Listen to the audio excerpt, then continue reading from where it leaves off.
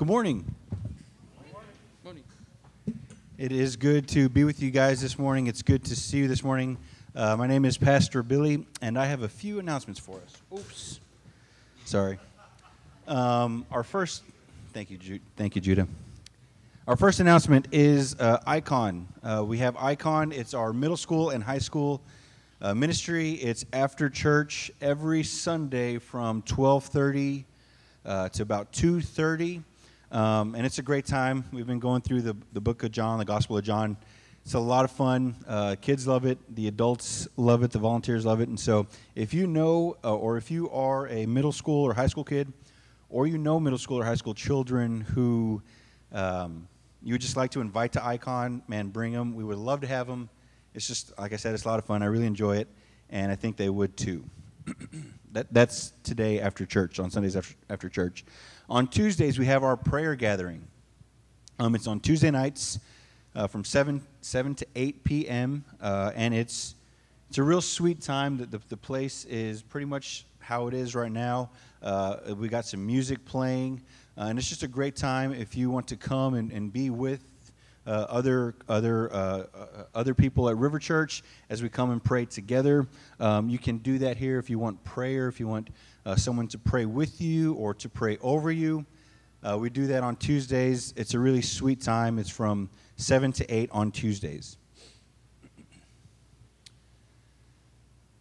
Community nights. So next week, I know this is on Wednesdays, but we're not starting this Wednesday. We're starting next Wednesday. We're going to start our community nights. And Randy has given me permission to tell you guys a secret. Now, before I tell you guys, I'm just kidding. Now you guys are like, what's the secret? Wednesday nights, we're going to be serving Chick-fil-A. So Chick-fil-A for 8 weeks. It'll be here. It'll be packaged, so we don't need to worry about everybody grabbing each other's food. It'll be here in the back. And it's our community nights on Wednesday. It's going to be a great time. I would encourage all of you to make it to that. Again, and Pastor Randy will talk about that a little more. But yes, that'll be on Wednesday starting next week, not this week, but next week. Community nights for 8 weeks, and again, we'll be having Chick-fil-A. It's gonna be great. I'm really looking forward to it. So get connected.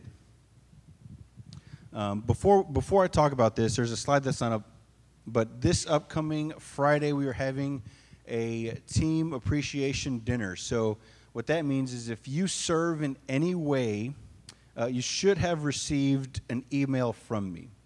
But if you didn't, I don't have everyone's email. So if you did not receive an email from me, but you do serve at River Church, come find me so I can give you that information. But that's going to be this Friday from 6 to 7:30 here at River Church. It's just a team appreciation dinner. We love you guys. We thank you for serving River Church, and we want to just esteem you and appreciate you on that day. So that's on Friday. You should have received an email, but if you have not, please come find me, and we'll get you all the information for that. Okay. Get connected. As you came in, if you're a first-time guest, you should have received a welcome card, a connection card. Fill that out. If you're a first-time guest, hang on to it. After the service, go take it to the welcome table, and we will be there to greet you and to say hello to you. For everyone else, that's your connection card to us, a way for you guys to communicate with us. Well, there's many ways to do it, but this is one of the practical ways that we do it here at River Church. So if you have a prayer request, if you need prayer for something, you can go ahead and write it on that card. Pastor Randy will see it, I will see it, and we will be in prayer for you during the week in that specific way. So I believe that is it. Oh, last one, Home is Here.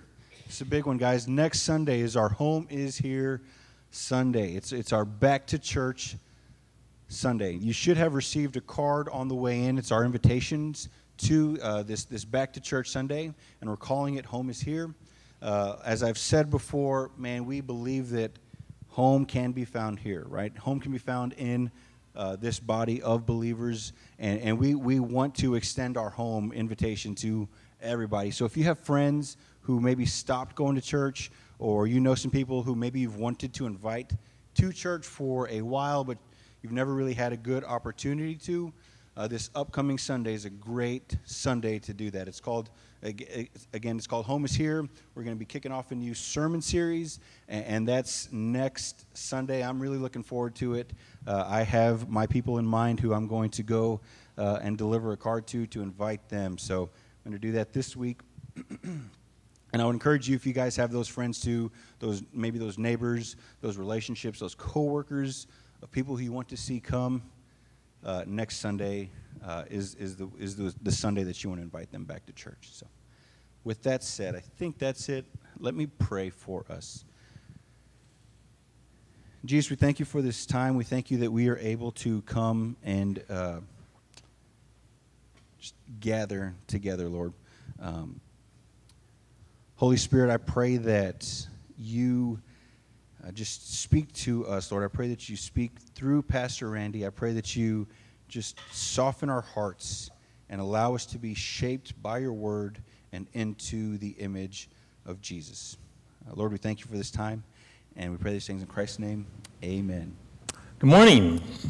Good morning. I was a little bit surprised that I thought there would be cheering and raising a fist when we said Chick-fil-A. Listen, if you don't like Chick-fil-A, first of all, you might want to re-examine your salvation. Amen. That's what I mean. That's what we do, right? Christians, we eat Chick-fil-A.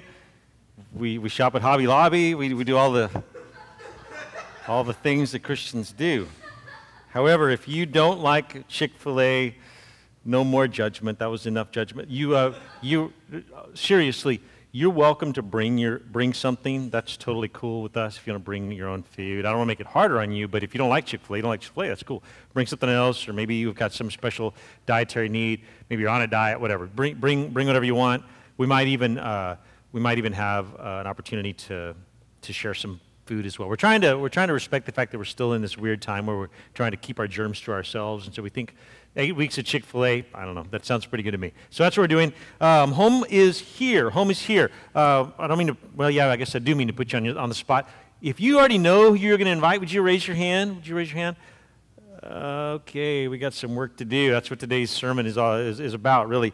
Lydia and I, just this morning, we were deciding who we were going to invite. I've already done some inviting. We're taking an approach so far where, like, I've got dudes that I hang out with that don't go to church, so I'm going to invite some of them, and she's got some ladies that, so we're not doing like a family approach, but you may want to do a family approach, and we might, but we're evaluating that, and we're like, man, no way in the world would that person come, but I'm going to invite him anyway, because if they did come, man, that'd be a real win, you know, so we're having that discussion in our house, and I just ran into somebody who, I forgot to even tell one of my family members this. Now I'm talking to myself. Forgot to tell him this, but I ran into somebody at the watermill yesterday who he lives somewhere else now. But he told me, he said, "Hey Randy, I came to River Church when you guys were meeting at Rancho Viejo." Well, if you were there in the early days, you know we only met there like 2 or 3 times. I was touched at the fact that he wanted to know more about the church. He doesn't live here anymore. He wanted to know more about the church. He wanted to ask him questions about River Church. Anyway, he's one of those guys, like an unlikely sale. Like you wouldn't think that guy would go to church. Invite those people. They might come. That's the point. That is the point. Okay, so we're getting ready for this. We're getting ready for Back to Church Sunday, and in that kicks off our fall activities. It kicks off our Wednesday night community nights. That we'll do that for 8 weeks. That'll take us into the holidays. It kicks off our sermon series.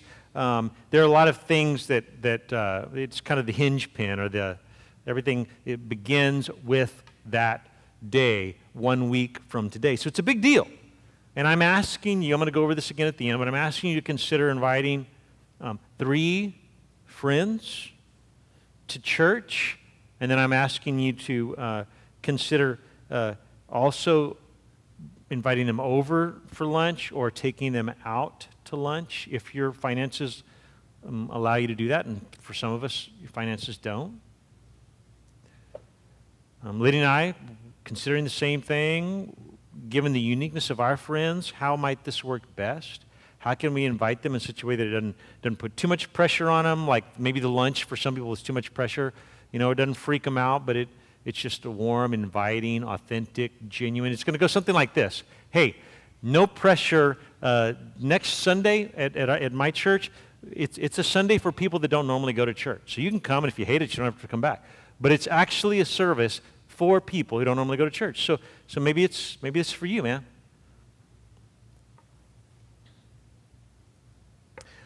I would be honored if you would today write the name or the names of some of the people that you're going to invite on your connection card and turn it in the offering basket when it comes by today. I promise you that I will pray much for your friends if you'll give me their names. In today's Bible passage, we are looking at a picture of Jesus as he commissions 11 guys to go out and change the world. Now, I'm not Jesus and you're not the 11 disciples, but there is some parallel as we say, hey, let's go out and make a difference. It's called the Great Commission. You're probably familiar with it. I want to look at it. There are so many facets to this commission that Jesus gives, so many different ways of looking at it. I've preached on it before. One of our missionaries preached on it just like 6 weeks ago. But I want to look at it through maybe a slightly different lens today. It's called the Great Commission. It's Jesus commissioning his followers to go out and change the world. Let's read it, Matthew 28. I'm going to start in a section that maybe people don't normally start at when they preach it. I'm going to go a few verses earlier, and it says this. Now the 11 disciples went to Galilee, and why not 12? Some of you know, don't answer out loud, the 11, not 12. Now the 11 disciples went to Galilee to the mountain to which Jesus had directed them. Could also mean the hillside in the original language, not necessarily climbing to the pinnacle of a mountain, but went to the mountain or to the hillside, which Jesus had told them to go to. And when they saw Jesus, the 11 guys, they worshiped him, but some doubted. And that's the best English word that we have, but it means more than just doubted. It's like they're not sure that they're in, right? In the original, it would mean like, maybe I'm in, maybe I'm not. I'm not sure. I'm not sure you say you are. I'm not sure I want to be a part of this. I'm not sure that I'm convinced that this is going anywhere. They doubted. Verse 18, and Jesus came and said to them, again, this is the 11, who go to Galilee, go to the mountainside. They worship. Some of them aren't even sure that they want to be there. Like maybe they don't want to. Okay. And Jesus said to them, all authority in heaven and on earth has been given to me. Go therefore and make disciples of all nations, baptizing them in the name of the Father and of the Son and of the Holy Spirit, teaching them to observe all that I have commanded you. And behold, I am with you always to the end of the age. Amen. The word of the Lord, for which I give thanks. All right, so what do we have here? We have this last moment in Jesus' life on earth. So he's going to speak his last words. They're going to be lasting words. They're going to be significant words. And so Jesus looks at his 11 Galilean friends that he may have known growing up. He looks at 11 disciples. Why only 11? Because one of his prized pupils has already hung himself. He already gave up. He already quit. He looks at 11 disciples. The records say that they worshiped him, but some of them weren't even convinced they should be there. Right? 11 disciples, they see him, they worship, but some doubt. He looks at those 11 guys 11 Galileans, uneducated. They had this hick draw about how they talked. They were fishermen. They were not sophisticated. He looks at these 11 men. Some of them don't even believe in him. And he says to them, he says, with the talent in this circle, I can change the world. Right? No, that's not at all what he said. He would have been crazy to have faith in those 11 guys who weren't even sure they wanted to be there. No, what he says is this. He says, God, help us. All authority has been given to me, gentlemen. He says, all authority has been given to me, and on that basis, on the basis of my authority, Jesus says, therefore, we're going to build the church.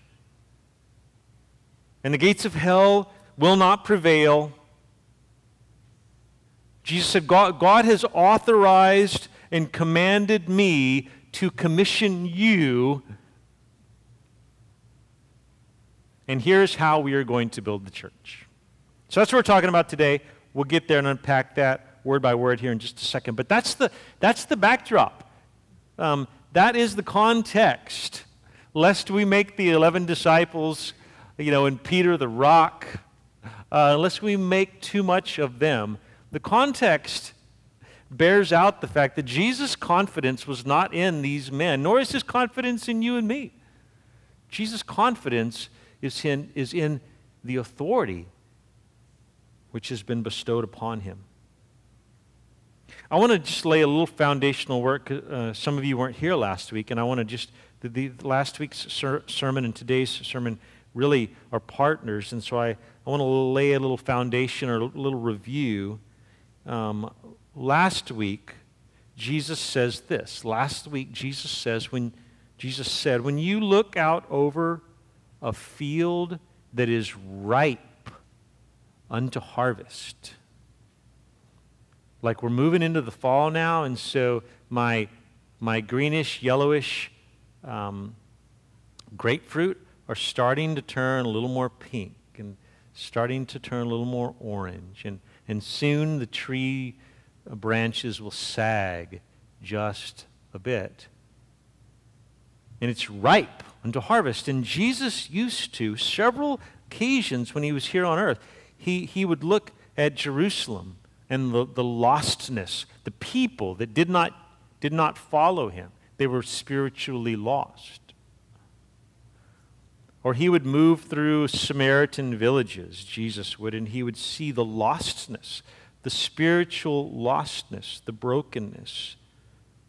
And he would say, this is like a field that is ripe and ready to be spiritually harvested.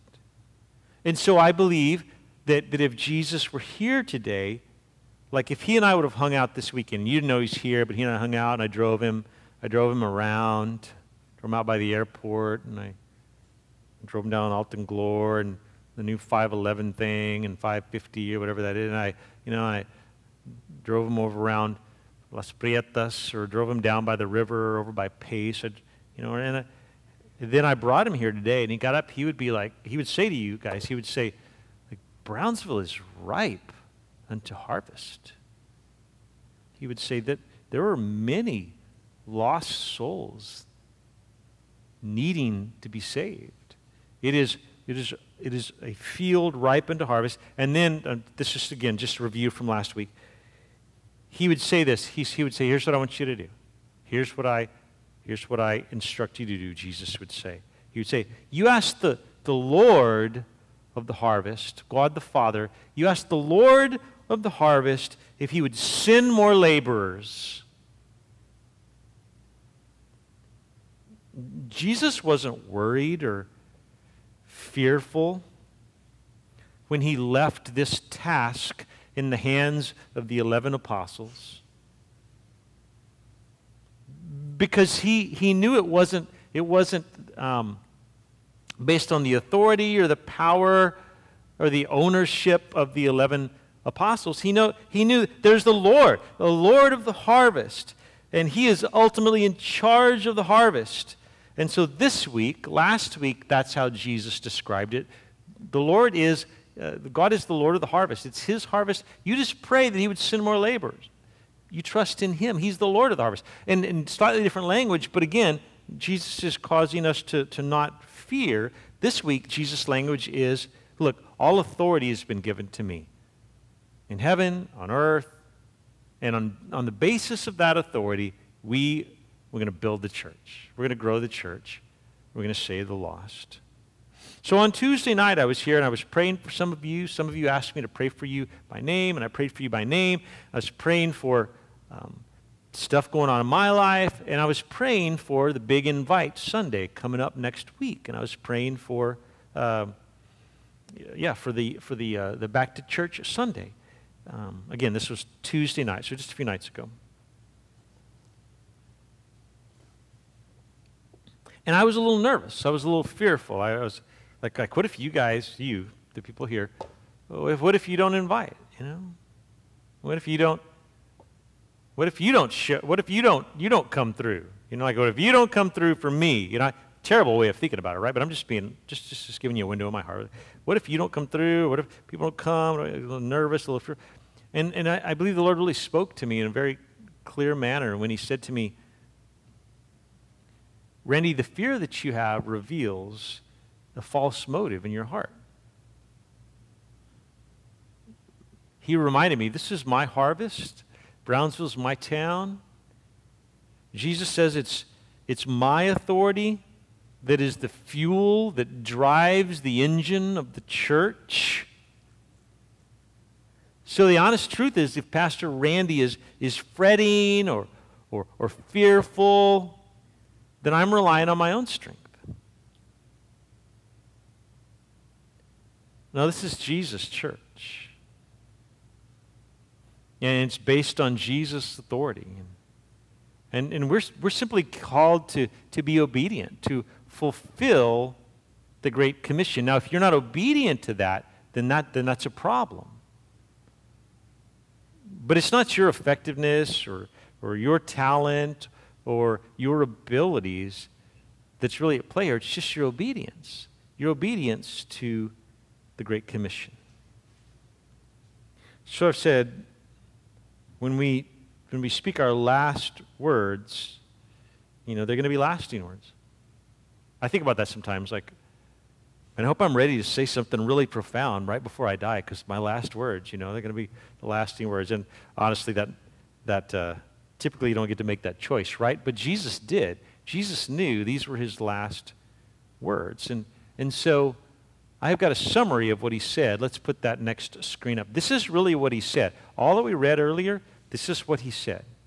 You know, we have go therefore and make disciples of all nations, right? We have that, but actually, the original language, the emphasis, the main verb, the significance of what Jesus is saying here is not go. You know, go therefore and make all. But the significance, if you look at the grammar of what Jesus said that day, what he really says is, or what he does say is, make disciples. That is the main verb. And then we've got participles that are all around it. Participles are those ing words, you know, going, teaching, baptizing. Those are words that are subservient to the main verb. And so in the original language, what Jesus is saying mostly and mainly, the Great Commission, what it is about is making disciples. Now there's going involved for many, there's staying involved for many. Right? Some of us go, some of us stay, some of us travel to other parts of the world. Else those people would never be made into disciples. But the verb is make disciples. And then it gives us, you know, we're going, but then it gives us Jesus gives really two strong participles. One is baptizing, and the other is teaching. We've made church really complex in some ways, In other ways, we haven't even, sometimes we make church way too complex. Sometimes we don't even bother to think what we're doing, like why we're at church. We just think, it's just you go to church every Sunday so you don't feel guilty. But so sometimes we make it super complicated, and sometimes we don't even bother to think about what we're doing. But actually, what Jesus said is the role of the church, the role of this great commission of going, baptizing, teaching. Ultimately, the goal rather, is make disciples. And then he closes out the whole thing with, I am with you all the days to the end of the age. Now, what does it mean to teach obedience to all that Jesus has commanded?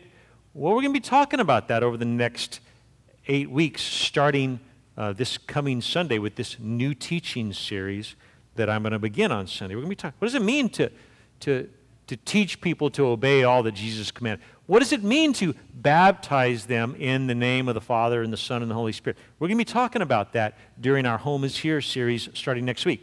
Yes, it means immersion, means baptism that involves water. I believe it means much more than just that. There's this Trinitarian Father, Son, and Holy Spirit robust theology behind that statement that Jesus makes. We're going to talk about all that, not today. We're going to talk about all that during the next series that's coming up, and we're going to be talking about it on Wednesday nights when we come here for community night.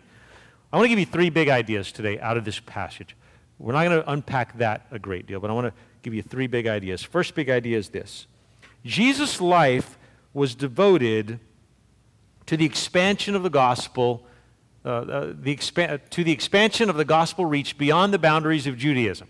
If you're a student of the Bible, or if you've read the Bible thoroughly, carefully, then think on this for a minute. You may never have thought about it in this way, but everything Jesus ever did during his 3 years of ministry was pushing the boundaries, pushing the gospel outside of Judaism.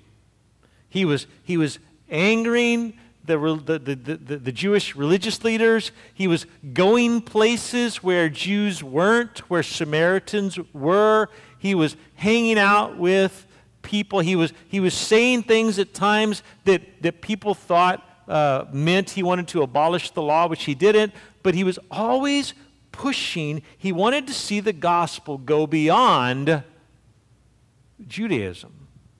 He regularly visited places and people that others would say that's unclean, that's dirty, that's trashy.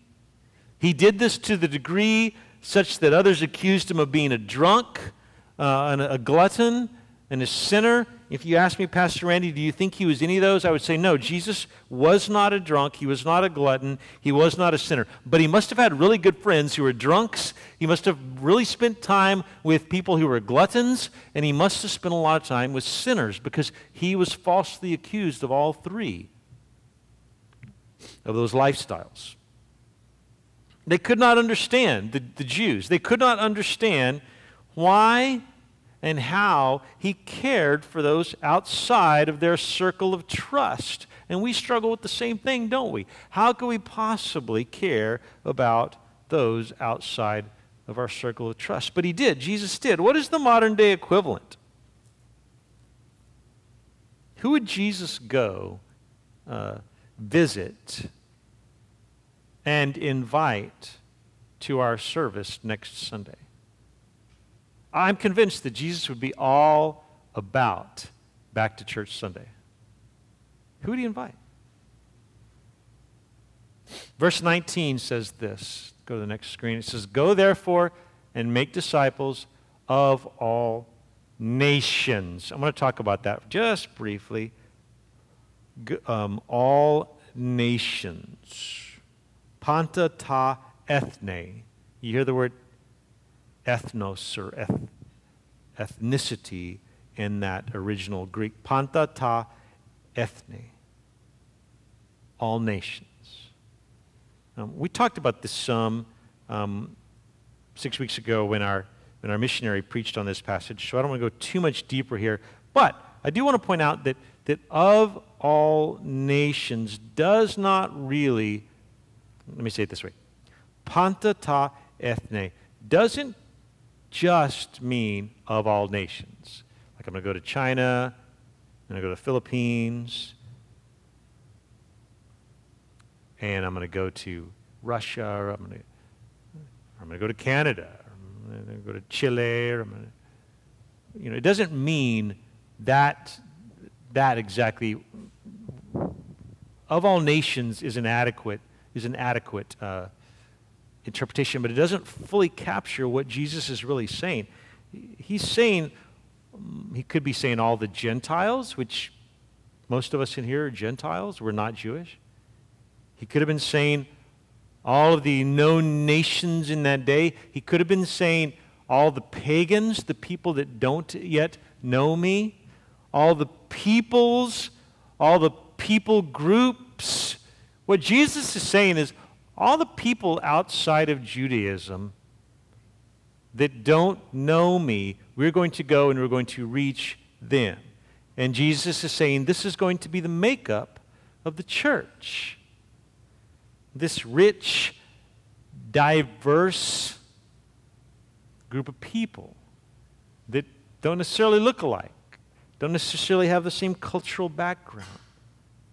Jesus would be seeking those people out. People that didn't grow up like you and me, although maybe they are completely Hispanic, or maybe they are completely white, having grown up in the valley, but they have different life experiences, and they've got different hurts, and maybe I'm not comfortable around them because they didn't grow up the way that I did. And Jesus would seek out and save those lost people along with every other.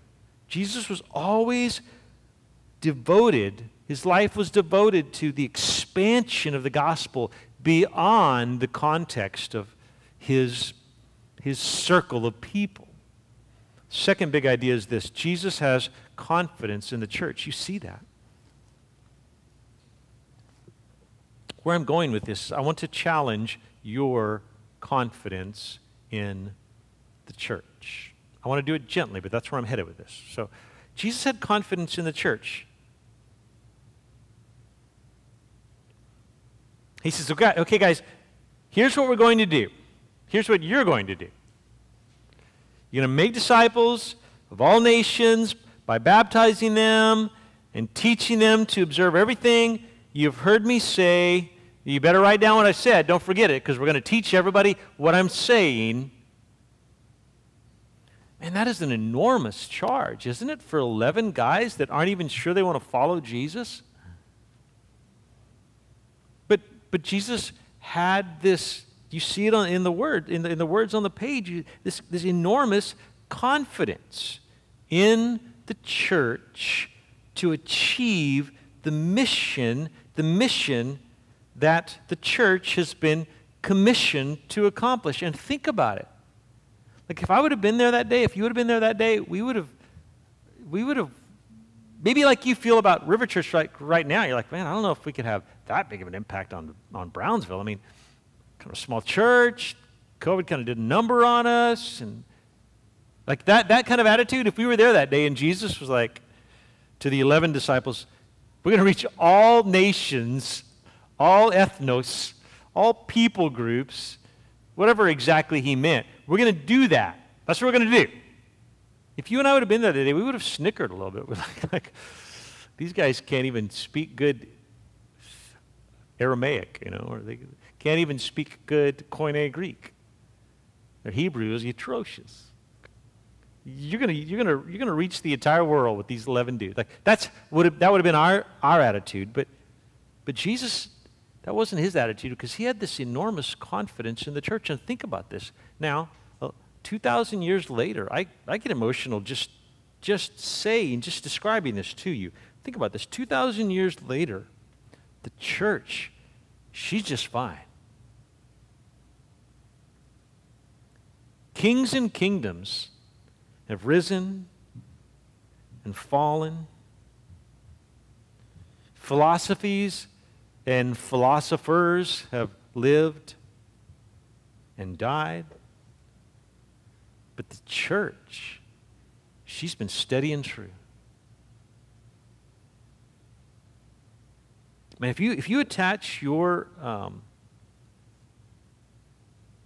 identity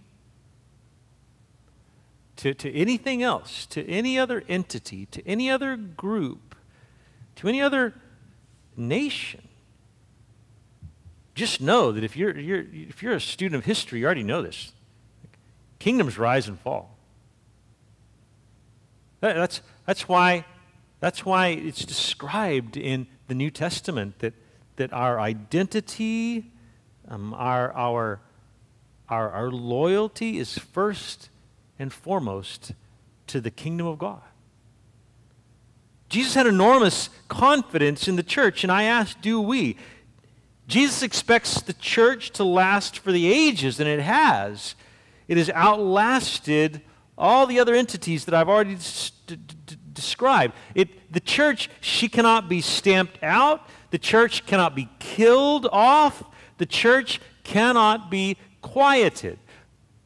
At every point in history, when men and women attempt to quiet the church, it's unsuccessful. It always has been. It always will be. We cannot mess up the church because it is based on the fact that all authority has been given to Jesus. That's why he started with that statement. The church cannot be killed off because it's not based on any human authority. It's based on the authority of Jesus. In heaven and on earth, Jesus initiated the church.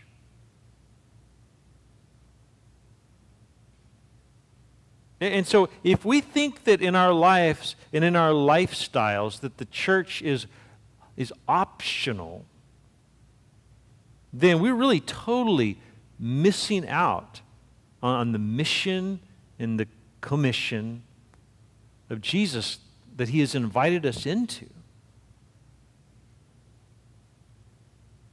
The first use of the word church, and this so fascinates me. I think about this. I may write a paper on this someday. Like, how did the word church ever become the word church, right? And we don't have days, and so I'm not going to go into that in detail, but like, they didn't use the word church. The Jews, they would go to the temple, they would go to the synagogue, and then all of a sudden one day Jesus starts talking about the church. I want to show you the first use of the word church. It's Matthew chapter 16.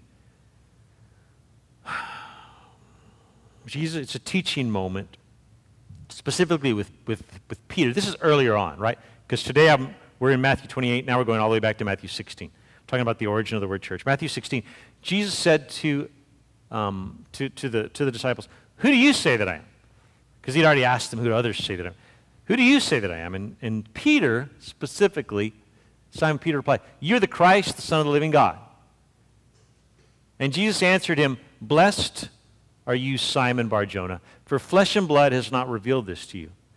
Have you ever had one of those moments where like you feel like somebody says something, you're like, that was deep. Like I don't think a human being taught. Like I think that the Lord just spoke to and through that person. That's what Jesus said. Jesus is saying, "Blessed are you, flesh and blood has not revealed this to you, but my Father who is in heaven revealed this to you. And I tell you, you're Peter, and on this rock I will build my," first time the word's ever found in the New Testament, church.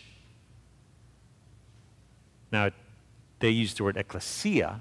I don't know if they were speaking in, they might have been speaking in Aramaic that day, but at least what we have in Greek is ecclesia.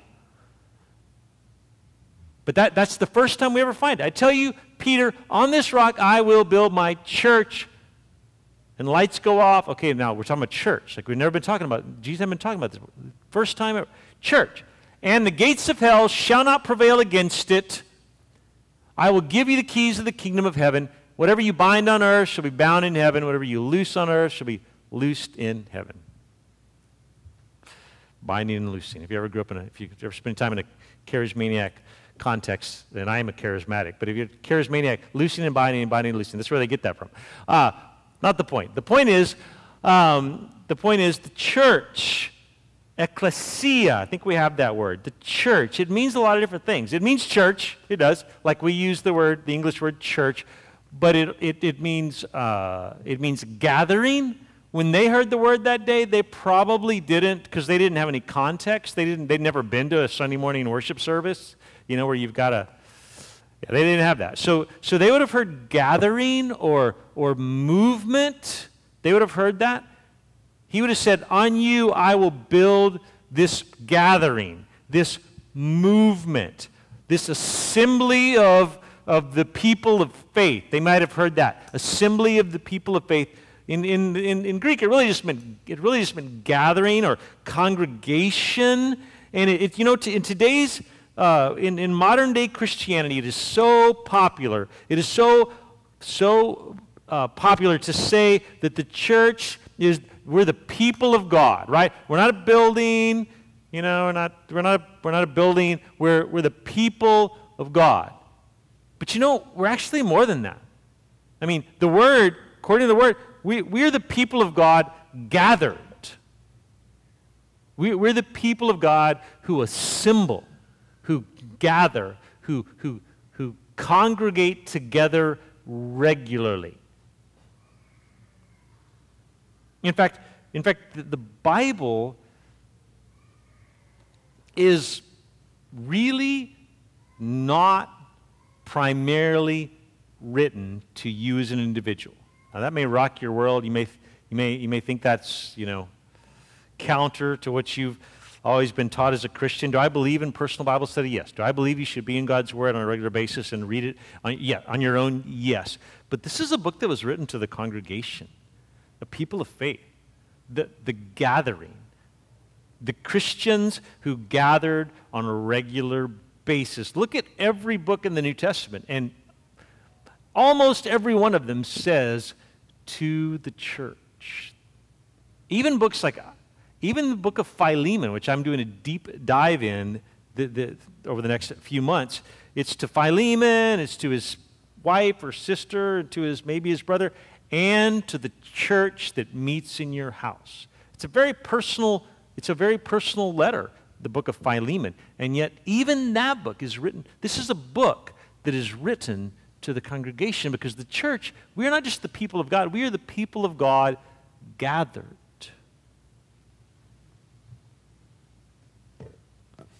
The Apostle Paul later defines the church in this way in 1 Corinthians 1. He says, to the church of God that is in Corinth, to the church of God that is in Corinth, to those, and this is how he describes the church, those sanctified in Christ Jesus, called to be saints together with all those who in every place call upon the name of our Lord Jesus Christ, both their Lord and ours. Jesus had confidence in the church. That's the point. Jesus had confidence in the church, not because of the ingenuity or the talent pool that we find here,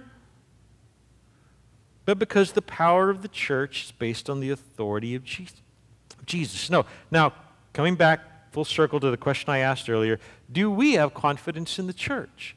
Do we as Christ followers?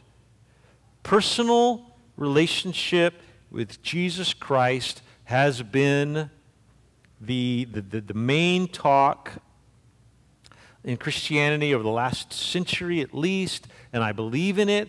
I believe that every one of us has a personal relationship with Jesus Christ. But the fact is, the Bible talks way more about the congregation, the gathering, the powerful movement, the powerful entity that is the church. And I think we've lost that. I've seen an erosion of confidence in the church, even in my lifetime. As a younger man, it's going to make me sound like an old man now, what I'm about to say, but as a younger man, and I just went to a really solid, a really good church. I grew up at First Baptist Church. But this was true of other churches, not just First Baptist. As a younger man, the committed were like, they were committed beyond belief. And now, and they were, I don't want to offend anybody here, but so back then, the committed, they went to church every week. And if you're really committed, Keith and Gracie can tell you this, like, you didn't just go Sunday mornings, you went Sunday night. You don't go Sunday night, you went Wednesday night. And I know there's some baggage and some legalism, I guess, involved in that. But that's what it, like, because there was just this deep confidence in the church when I was a young boy that I think has eroded some. And when I was a younger man, those who were committed to the church had deep confidence in the church. Pastor Billy and I were just talking about this today or yesterday or Friday. He grew up this way too. Like the committed in the church, they gave 10% or more of their income to the church because they had confidence in the church, and they had confidence not in like the pastor, but they had confidence in the authority of Jesus in the church. That was the norm. And there's just been an erosion of that confidence in the church in the last several decades. And I know, because I'm pretty savvy and a little bit woke. Like, I totally understand that we could talk about like cultural trends and we could talk about whatever. Like, I totally understand all the complexities culturally that the church is up against now. But I'll just tell you, I'll go to pastors' conferences now, and it's not just me. As pastors, we'll talk about, like, now the church, the committed, like, the committed people go to church like twice a month. I mean, when other people tell me that, it just confirms, like, what I see. Now, I realize, like, people busy, people travel, that's all good, that's all fine.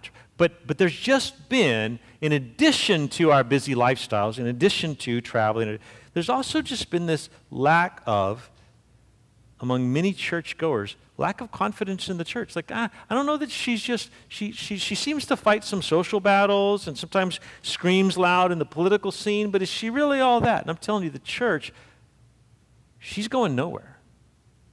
I want to bolster your confidence in the church. I want you to believe, like, the church is something that I should jump in, both feet. The church is something I should, with my pocketbook, with my best gift financially, I should jump in because I have confidence in the church. Jesus did the last, okay, no more offensive language. The last statement, the last big idea today is this. Jesus promises to be with us until the end. Until the end. Which is what we need to hear right now, isn't it? I mean, many of us, all of us, there's just a sense of, like, where's this all headed? Like, where's the world going? What's going to become of the church? Like, I just want to know, I just want this confidence that God is with me. Take heart in the fact that when Jesus spoke this grand commission, he ended it with, I will be with you. I mean, I'm going to heaven, I'm going to send a comforter, I'm going to send the Holy Spirit, I'm going to send, but I'll be with you. So he starts this whole commissioning with, look, this is all based on my authority. Don't sweat it. It's not based on your ingenuity. It's based on my authority in heaven and on earth. Here's the commission. And then he ends it with, and don't sweat it, I will be with you till the end. I want to invite David Mata up. We're going to do this. Where are you? Come on up, David.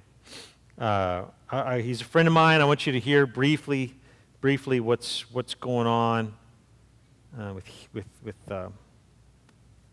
David Mata, rather than me telling and then him retelling the story. I'll just let him tell. Welcome, David. David and I have shared all-you-can-eat tacos together a few times in the last few weeks. Come on over here. This is David. Hey, hi, David. Hey, all right, I've got just a few questions.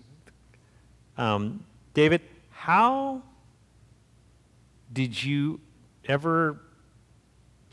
Actually, how long have you been attending River Church? closer? Right there. Probably about 9 weeks. 9 weeks, okay. I remember the first time you came, the first time I met you.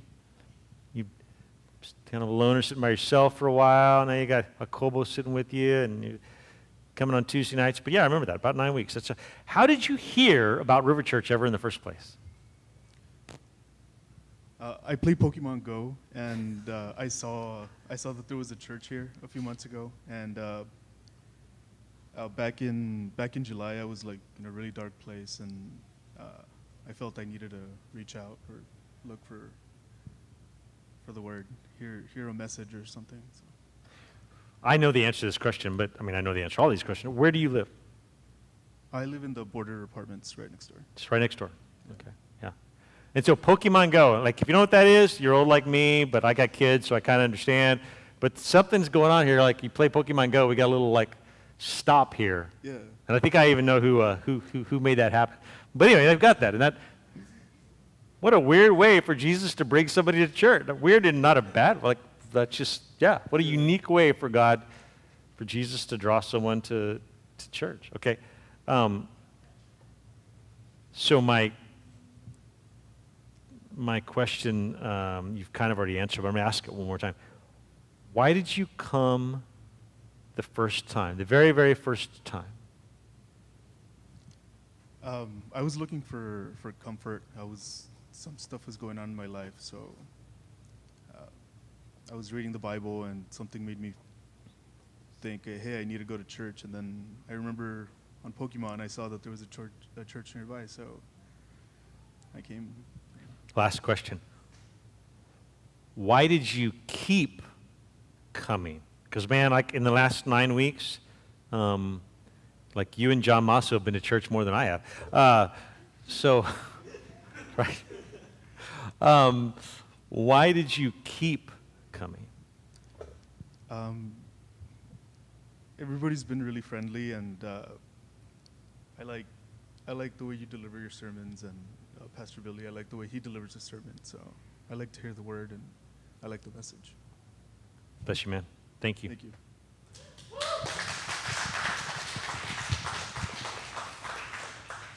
All right, here's what I'm asking you to do. What I'm asking you to do is what I asked you to do last week, so it's real simple.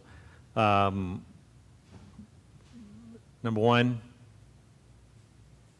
I invite you to come this Tuesday night and pray for your friends and pray for Brownsville. And if you don't know, some of you told me this, like, Randy, I don't hardly know anybody that doesn't go to church. I understand that we, especially in the last year and a half has only bolstered our isolated lifestyles, right? I get that.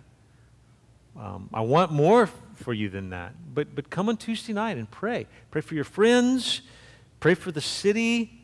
Maybe read through Matthew 28 and pray through the Great Commission. Come and pray with us Tuesday night. The second thing I invite you to do is this. I invite you to invite. Go to that second one.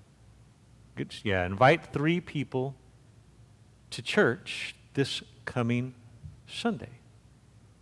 They may not all come, but maybe they will. Maybe some of us will have 1 success or 2 successes, or even if nobody comes, it's still a success because you're being obedient, and that's success. The third thing I ask you to do is don't just invite them, bring them at 10:30 for breakfast tacos. I don't think we've said that today, but we said it last week, but we're having breakfast tacos at 10:30 and then 11 a.m. the service. Everybody come at 10:30 for breakfast tacos so we can eat them all, okay? A week from today, come at 10:30 for breakfast tacos. Bring your friends. Number 4, consider making them lunch or taking them out to lunch. Again, your out is,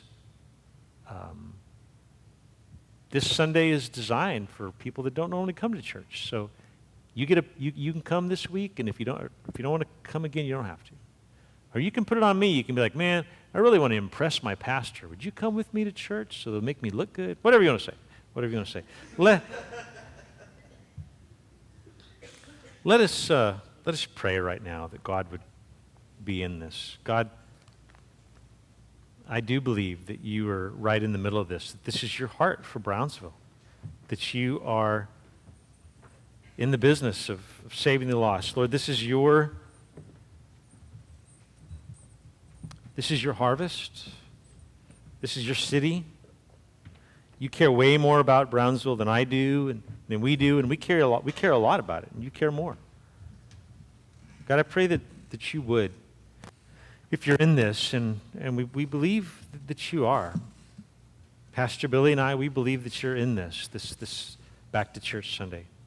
If you're in this, and we as a church, we believe that you are, and that's why we're doing it. But if you're in this, God, then would you bless this coming Sunday toward seeing the lost saved, and towards seeing River Church have a really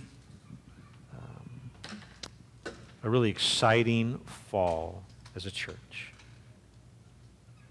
Now you, my friends, you here in the room right now, if you would just silently, maybe speak, not out loud, but just speak 1 or 2 or 3 names of people that you're going to invite. Just give that to God right now and just ask that he would, even this very moment, be drawing those people. Just speak that name. Just silently speak that name right now as I'm silent.